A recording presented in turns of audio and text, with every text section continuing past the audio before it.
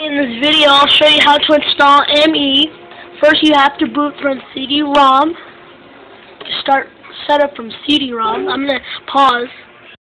While you're in the blue step, click Enter to set up Windows. Click Configure Unwanted Disk Space, which is recommended. Click Yes for large disk. Now boot from CD-ROM. Again, click Start Windows from CD-ROM again. I'm going to pause this video.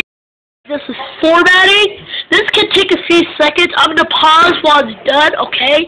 Don't worry about the screen crack, okay? Translate complete. We're going to hit Enter. There's ScanDisk running. I am running VirtualBox.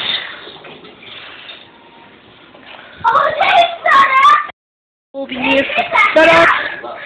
There's your setup. There's your Windows Millennium Edition setup. I'm going to pause. I'm going to click Next.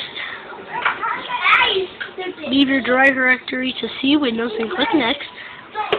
This is going to prepare your directory, so pause that. Use typical, because if you choose custom, it will say this is only for advanced users.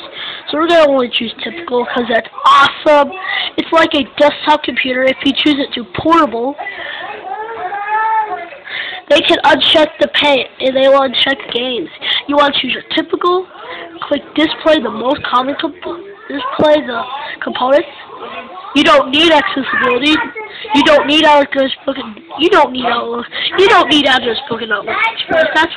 That makes no idea. Don't need that. Don't need communications.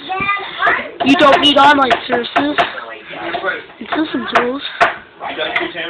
Check this box. And there we go. I'm in the United States.